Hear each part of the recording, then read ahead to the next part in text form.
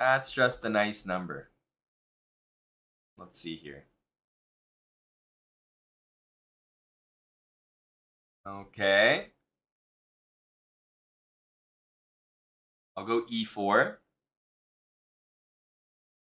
e4, c5.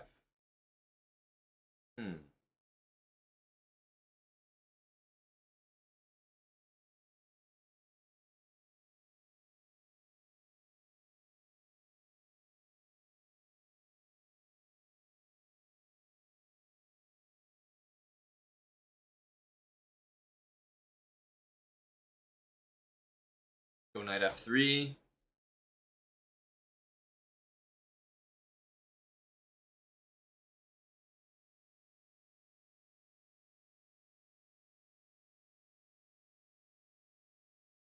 I think there's one thing that we just haven't really played. Played a bunch of sidelines, c3, but let's just play regular Sicilian and see which one he's going to go for. Okay. Takes e5. I don't know the most about this line, but, this is the one where knight b5, d6. There's a little bit of theory here.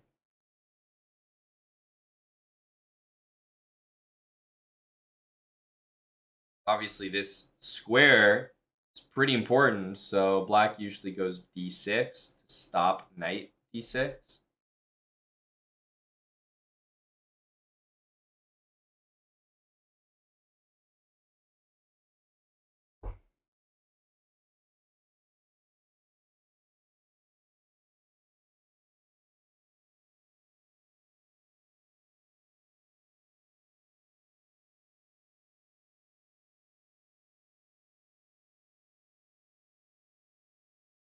Yeah, I was about to say, this line exists flipped for white, where white goes like bishop c4, black goes knight d3 check, white goes king e2.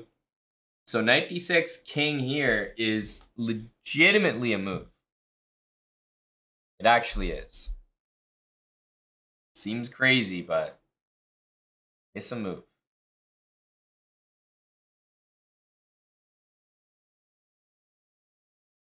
Of course, he could take, but the line, as far as I know it, definitely involves king e7 or king e2 with white. So I thought maybe he was going to do that here.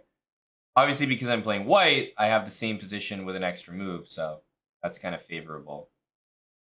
So he's not going to be able to castle without playing queen e7, which means we can probably expect queen e7. Knight c3 looks like the move.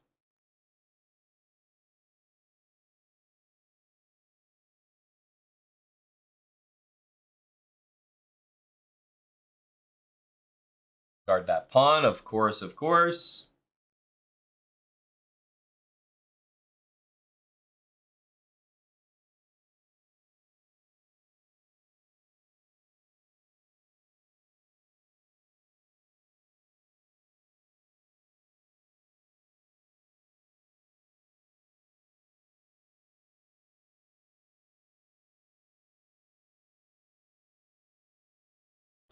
Yeah, so this makes sense.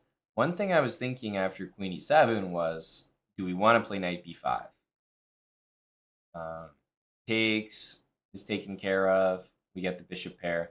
But I don't know if the bishop pair is that special, so I was thinking maybe just take.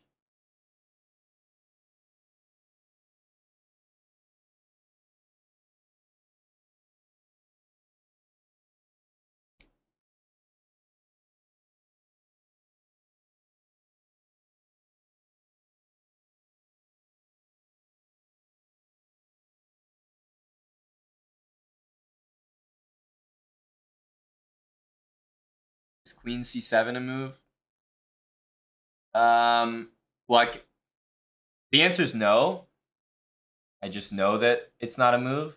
But in terms of explaining it, I would think that d5, yeah, d5 already jumps out at me as maybe a good move.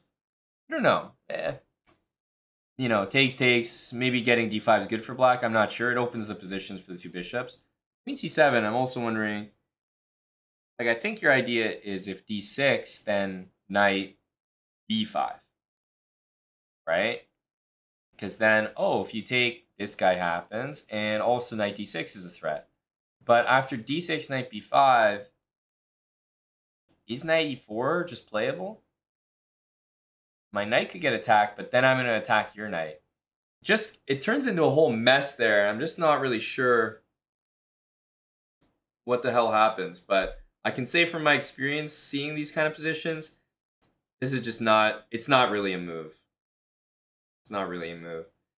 Basically venturing too far into enemy territory and you're not really going to achieve what you want to. Like, black is going to get to play d6 or d5, so it looks, I would say it looks better than it actually executes.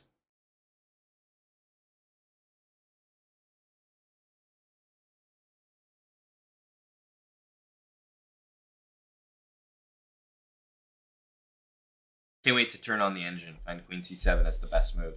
I think I'm probably just going to take.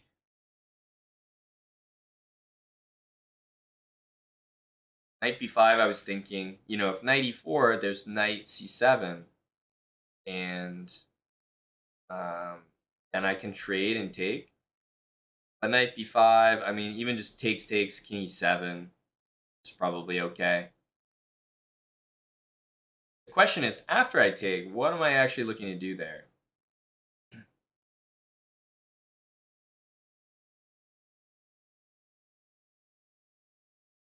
Bishop here kind of threatens knight there. So I'm going to take, if king takes, I'm going to go bishop there and castle. So I, as expected, knight takes. So after knight takes, knight b5, castles, knight d6. That looks very good. Because then my pawn's protected. d5 is prevented. That looks really good, actually. So I'm actually a big fan of knight b5 here.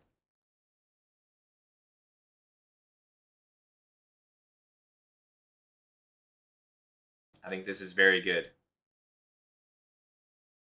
That's a huge threat. You can play king d8.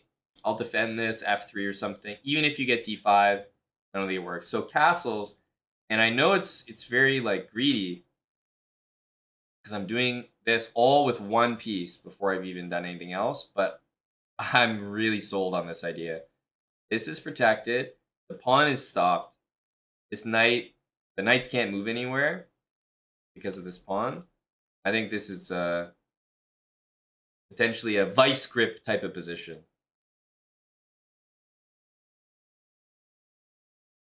Still, nothing is getting rid of my knight unless it's that move. Knight e8. Knight here, I need to be able to castle, so I think it's time to move my bishop.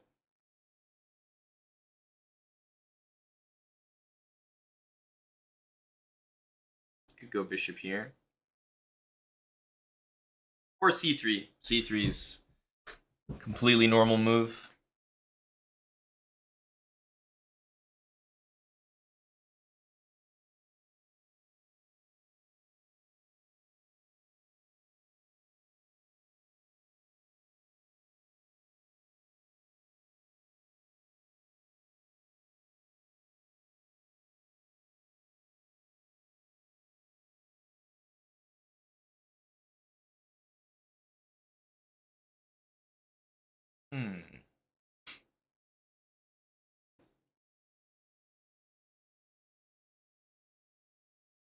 So if I move my bishop, let's say black somehow is able to play knight here, I castle, and I'm in a great spot.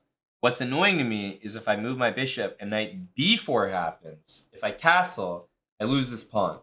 Now, I just don't really know if that's like, I don't know if it's actually a big deal. Maybe I could sack it. But it seems unnecessary to sacrifice.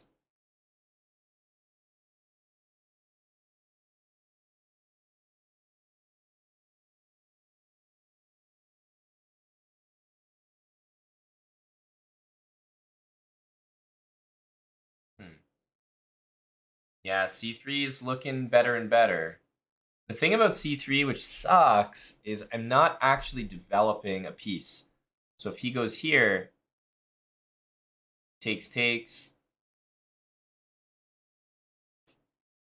feel like I could be doing better.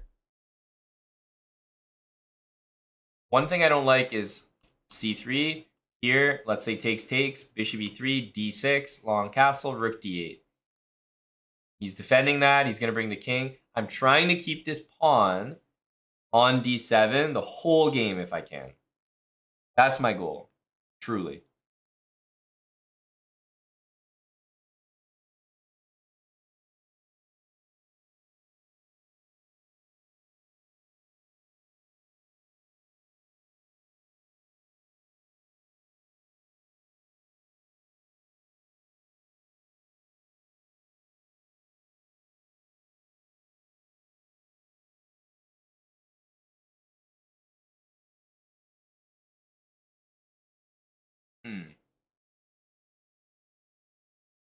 Tough.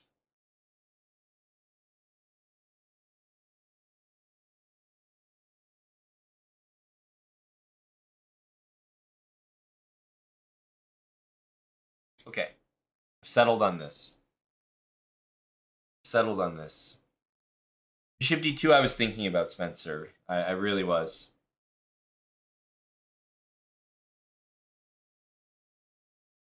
I've settled on bishop g5.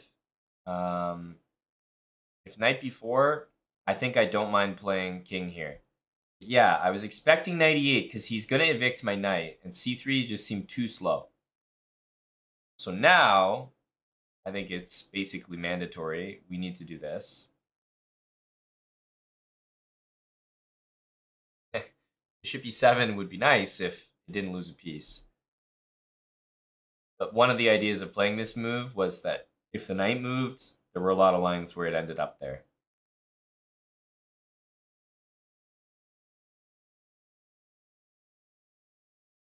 So takes. I want to play moves like f3, probably bishop out, and double the rooks as soon as possible to stay locked in on that d6 square. Because he's not going to be able to move this, and he's probably not going to be able to develop the bishop even to those squares because he's going to need to defend the d7 pawn. So f6, bishop c4 check looks very good. If he moves the knight, bishop e7 looks very good.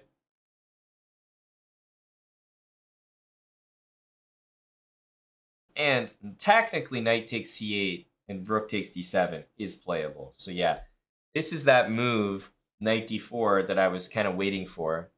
I'll point out one thing. Bishop e7, knight takes d6, bishop takes f8, knight takes e4, threatens this, and my bishop's attacked. So I don't feel great about that. But bishop e7 takes, bishop takes d6, rook e8, maybe bishop takes e5. That will win a pawn. Plus, I don't even have to take this. Maybe I just kick the knight out and keep the pieces at bay. So obviously, bishop e7 is like the move here.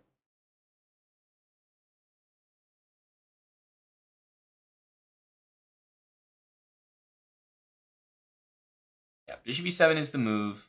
c3, though, it's a pretty good move as well.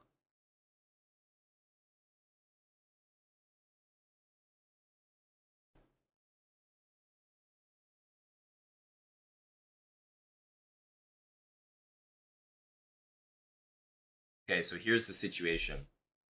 Bishop e7 takes, bishop takes, rook e8, bishop takes e5, wins a pawn. It cleanly wins a pawn, from what I can see.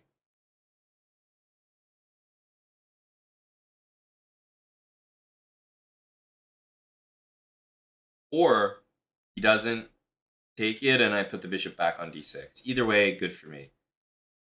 If I want to try to keep the boa constrictor-ness of the position, I could just play c3 there and not take this. Either way, I think bishop e7 is the move. Definitely knight takes, bishop takes is wrong, so we have to take this.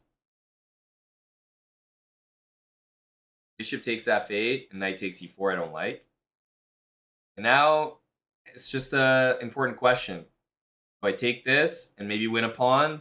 Or is leaving my bishop here and having his pieces unable to move so worth it that I don't even want to win a pawn? And I just play, let's say, c3. Personally, I think it's time to take this. But it's a close call. One thing is if knight c2, I can just save my bishop, and then the knight's just trapped. So we'll do this. And yeah, I was basically thinking exactly that, Realty Money, that even though I don't have the pawn like firmly blockaded, it's not really the most mobile pawn.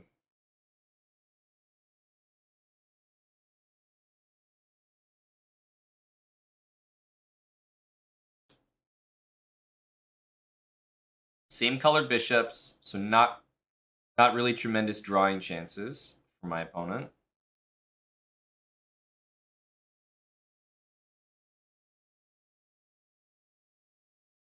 If bishop here, we'll always have rook takes pawn.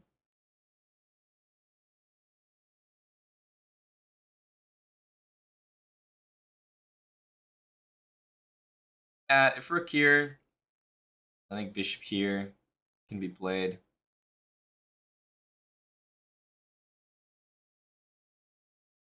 I think I have to play this or this. f3 is interesting because then that's like me saying you can't move your bishop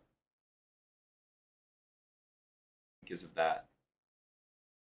Bishop d3, he wants to do the same thing, but bishop d3 prepares f4.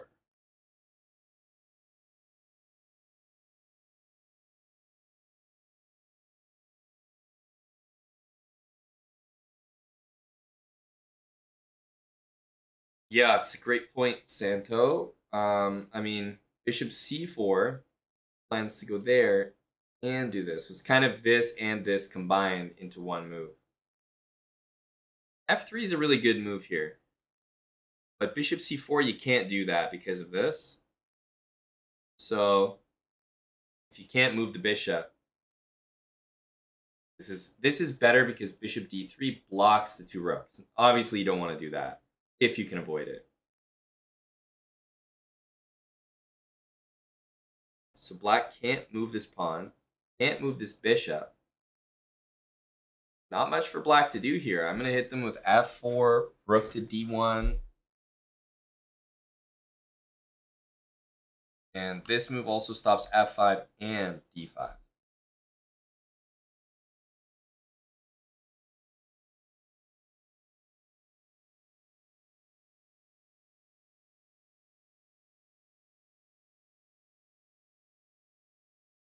Yep, I'm a big fan of this position here. Tough for black to make any moves, really. I think maybe king to the middle might be the best. I believe that.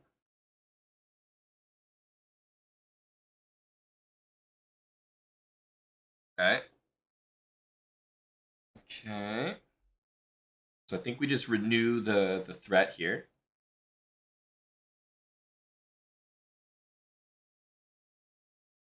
So still can't move the bishop. Yeah, as soon as you move the bishop, I just grab the d7 pawn and there'll be enough threats there.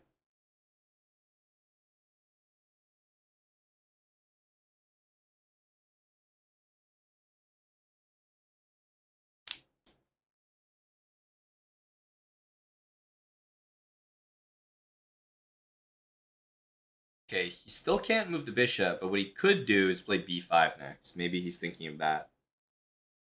Bishop b5 myself is an idea. He would literally have to play, I think, rook b7 there.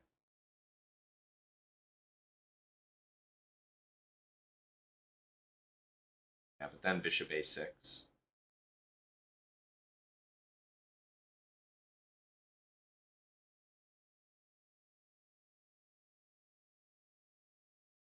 I'm going to go here. Trying to take this. Because I don't see any way you can stop it. And the thing is, even if I take this and black takes here, not only is a7 maybe a possibility to take, but I can go rook d8, rook e8, trade rooks, completely winning in the endgame. And rook b7, which I was noticing as a defensive move, there's bishop a6, and I can trade the bishops and then take here all the same. I think it works out the same way. Bishop a6. Let's take. And again, I could go f3, but I think rook d7 is a killer move here. Of course, takes here, there's no point discussing. Just dead lost. In order for black to struggle, the move is rook e4. You're not getting mated because of rook e8.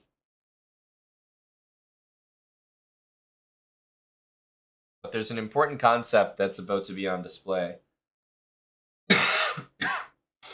in this rook endgame, which is that my opponent will not have any time. My opponent won't have any time to make any threats.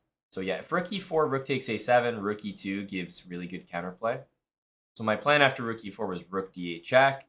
Can't take it, so rook back to e8. Then I would trade this rook. The rook would take back, and the other rook goes to d7. The problem is there's only 2 open files. My king just goes to d2. You can't use either of them. Meanwhile, my rook's attacking this. It's going to go here and attack this. The pawns are going to have to be defended by the rook. The rook's like on the 7th rank. And you're down a pawn. It's a disaster endgame. So my opponent didn't even take the pawn. Probably thought he was getting mated with rook d8. But what I'm saying is that this endgame would be completely winning. If you take this pawn, you throw it off the board. The fact that it's on e4 obviously makes it a lot easier. But this is exactly the position you want to avoid as black. To illustrate, I'm going to play rook b7, and you'll notice the king stuck to that pawn, the rook stuck to that pawn, the pawn stuck to that pawn, and this pawn can't move. So absolutely 0 pieces can move here. Which is, yeah, it's just unpleasant.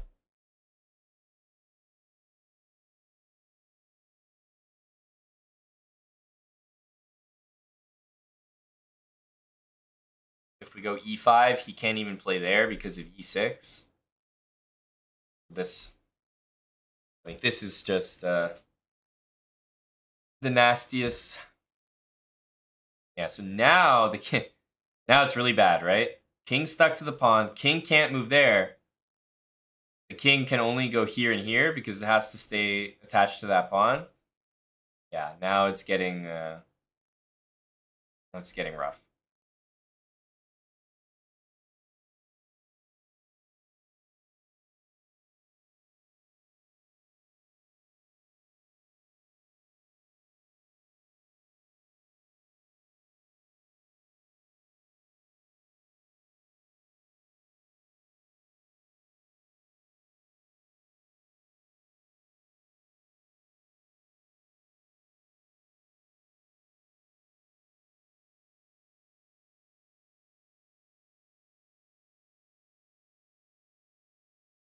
He's gonna slowly realize, like, yeah, he just doesn't have many moves with his pieces.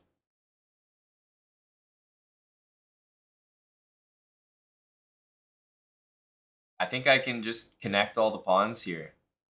He doesn't have any moves. Nothing can move. So I'm gonna slowly make all the improving moves in the position.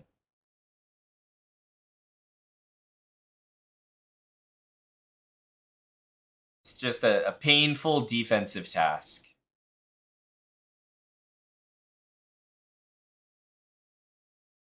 Okay, so he did it. Obviously, I was waiting for that to play e6.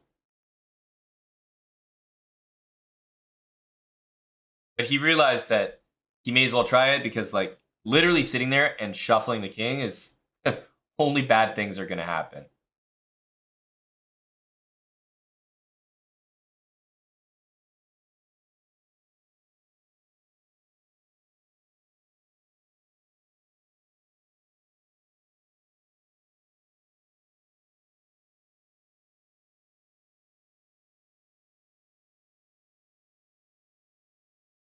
Because I'm up a pawn and soon to be up 2 pawns, I could take this and take this, but I think what I'm going to do is take here so that I tie some of his pieces down. Like his rook is now tied to that. And if he ever takes me, well, this doesn't even need calculating because we're up so many pawns. So.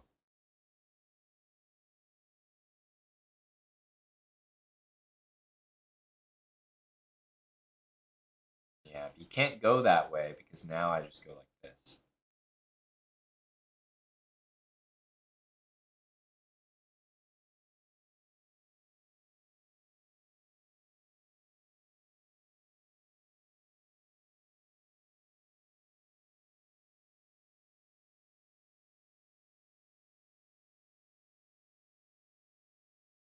GG. Something like what I was talking about was a little bit later.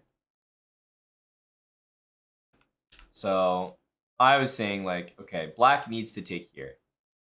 And then rook takes a7, although playable, to me offers way too much counterplay. Rook e2, rook d2, this will be a draw. I can go rook c7, but there's counterplay for black no matter what. It's unnecessary. I was going to go rook d8. This is a checkmate, obviously, but you don't have to fall into it. You can go here. And then I was just going to trade. Go rook d7. Our king can come to d2. And this is, it's too painful here. So I was expecting to have the exact thing that we had in the game, but I was expecting to have it without my e-pawn. Having the e-pawn on the board is just 10 times better. So then I thought we would have this position. Because if you go a5 and go here, and if you defend it, you get mated. So the game ends. You have to go here. And then rook b7, and now everything is stuck. And then we would get the exact same thing as the game, right? Except everything is stuck. I don't have an e-pawn, so it's a little bit more work, but same concept, same idea. So letting me have the e-pawn, just black can barely move here.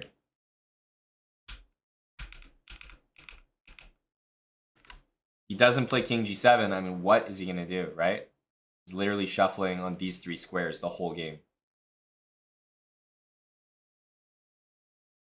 I'll play b3, c4, you know.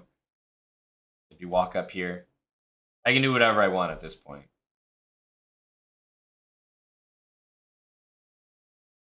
GG. How did our game review look? We had a brilliancy. What do you think our brilliancy was? I had a brilliancy? Bishop takes e5? That's a soft brilliancy.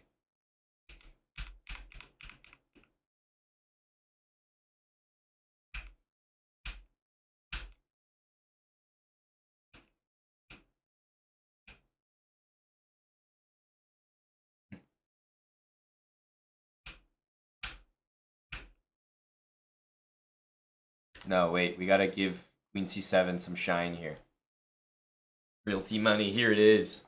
Queen c7, let's see.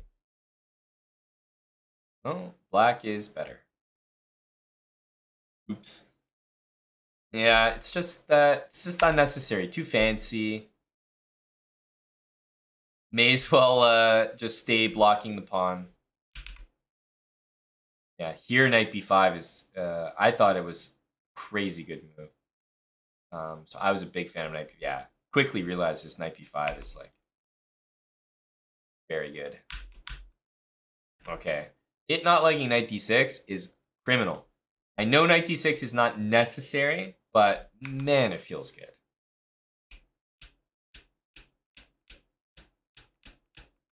Wow, that's our brilliancy. A little bit soft.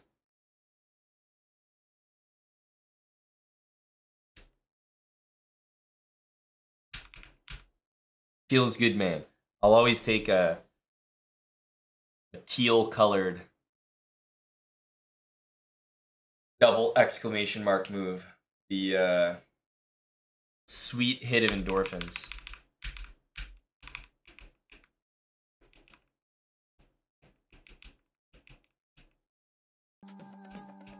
Oh, this is how the game could have ended. Thank you, chess.com. GG.